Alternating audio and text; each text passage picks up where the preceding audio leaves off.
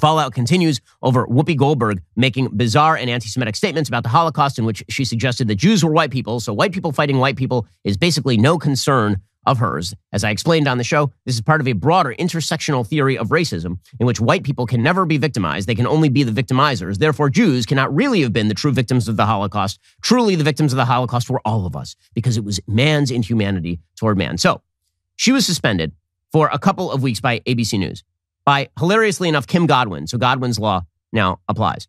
So she was suspended for a couple of weeks. And rightly, she is angry because here is the thing. She shouldn't really be suspended. She shouldn't. Her job is to give dumb opinions on the air to a bunch of low IQ fellow hosts.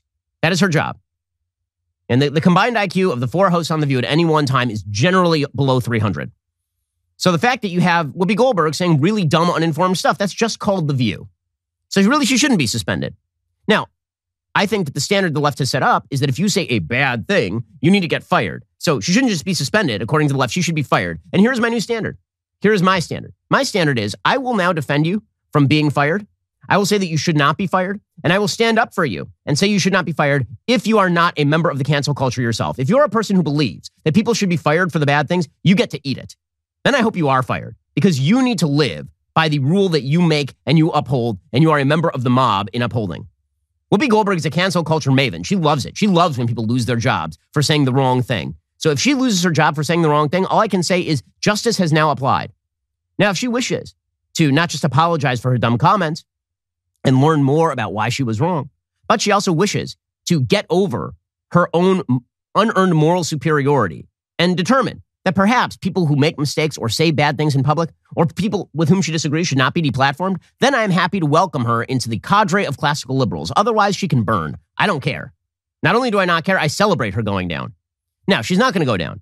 And herein lies the irony, right? So ABC is the network that airs The View. ABC is also owned by Disney. Disney is the company that fired Gina Carano. Gina Carano was on Mandalorian. She was one of the stars of Mandalorian.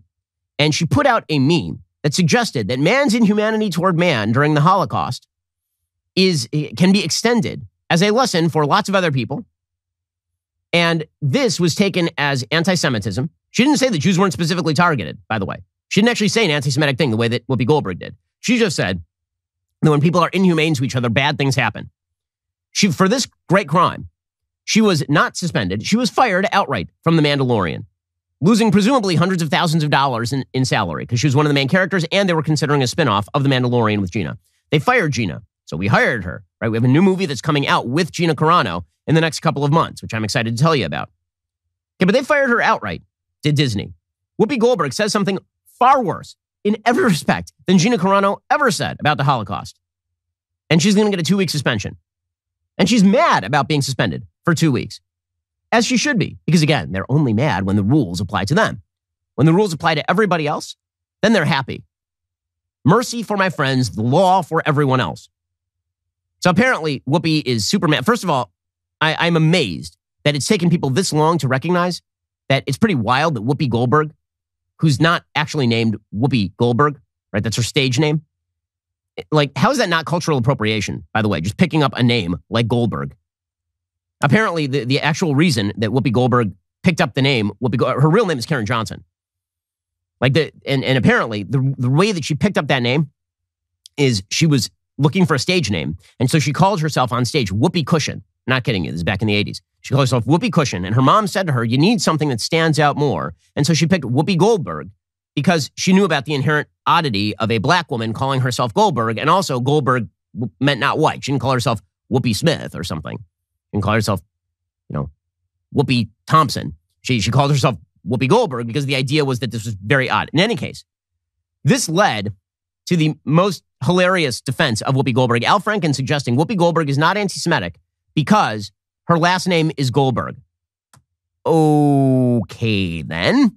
Al Franken, go ahead. I know Whoopi. She's not anti-Semitic. She chose Goldberg for her last name, for her stage name. I think she gave a really fulsome and sincere apology. I think what she said wasn't quite what she meant, and I thought it was great that she had the they had the Anti-Defamation League. They had the Anti-Defamation League on. I don't know how they've handled other guests or hosts on that show before, but I was very taken with how sincere and fulsome the apology was.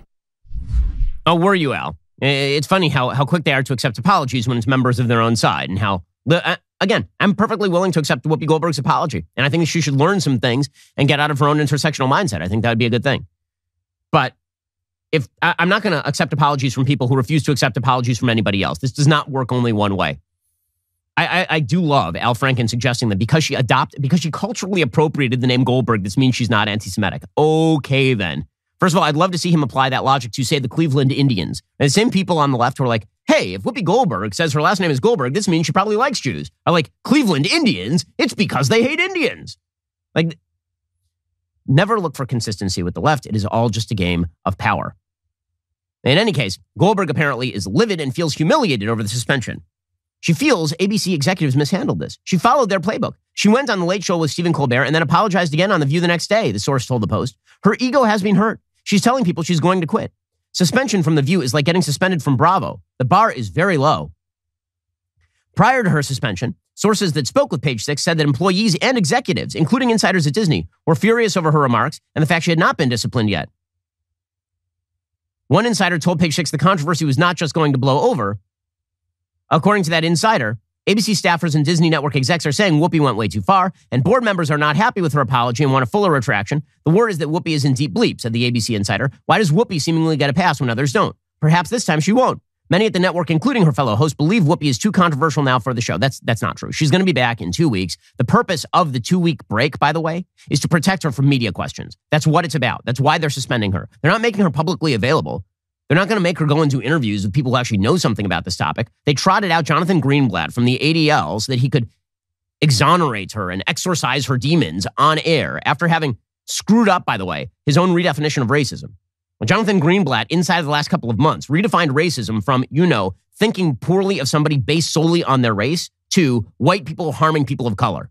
That was literally the ADL's redefinition of racism. Whoopi Goldberg then took that redefinition of racism, ran with it, and then when things went sideways, when the train ran off the rails like the fugitive, tracking down Harrison Ford, jumping into a ditch, once that happened, then she brought Jonathan Greenblatt back on to explain why Whoopi Goldberg was fine.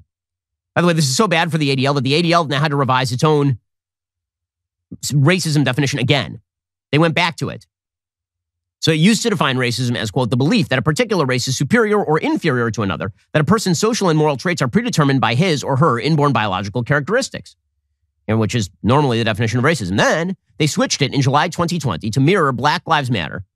Racism now meant, quote, the marginalization and or oppression of people of color based on a socially constructed racial hierarchy that privileges white people. By that definition, by the way, the Holocaust was not racism. Also, the genocide against the Uyghur Muslims in China is not racist or anything else. So now they've changed it again. So now it says racism occurs when individuals or institutions show more favorable evaluation or treatment of an individual or group based on race or ethnicity. So the new definition makes some more sense. But the definition of systemic racism is still bad over at the ADL website because they haven't shifted back over from the woke definition. So they say that institutional racism and systemic racism can only exist if they are targeting black people, basically. So the ADL has made a mockery of itself along this process. I will say, I'm enjoying this period of all masks coming off and all veils being revealed. I really am enjoying this.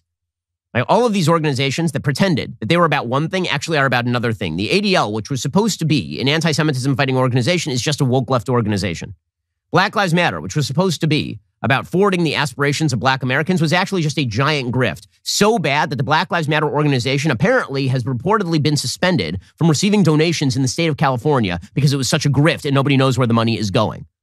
Whoopi Goldberg has been exposed for what she is. Jeff Zucker has been exposed for what he is. Andrew Cuomo has been exposed for what he is. Chris Cuomo's been, I'm enjoying it.